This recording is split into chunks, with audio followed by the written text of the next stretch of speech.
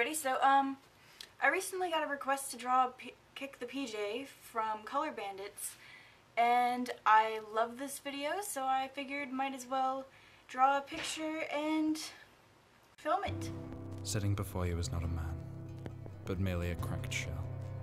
A shell of the lightest pastels to the darkest hues, housing burning reds, spirited greens and muted blues, with no motive, reason, or rationale behind his ways except to desaturate worlds and leave completely unfazed. Do not be amazed, for color bandits have no morals these days. They'll extract until color no longer crosses against their path, laughing sweetly as they make luminosity feel their calm, evasive wrath, head to toe in matte, which is almost completely unmatched, apart from a spectrum, so brilliantly and viciously dispatched.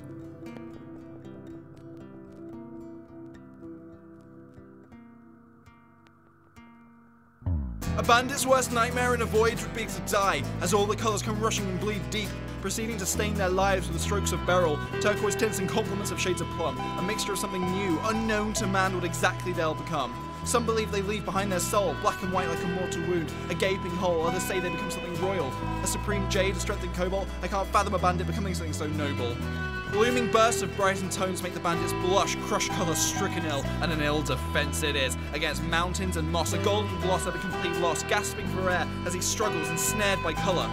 He clenches and tightens, but to no avail, suffocating to an unimaginable scale. His demise is a veil of crimson, an impenetrable prison of iridescence swallowing the mere presence of a bandit of value.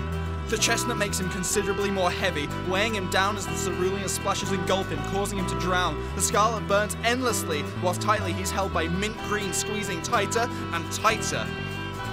It's a perilous sight your eyes would never let you believe, and if they did, your body would stiffen up straight and never let you leave.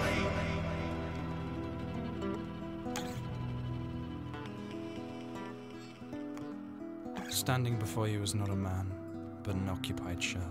Defeated, his mind in a daze, his body in a coma, he rests for just a moment, drifting slowly in the chroma, and falls to his already weakened knees and contemplates the sweet relief of becoming something more.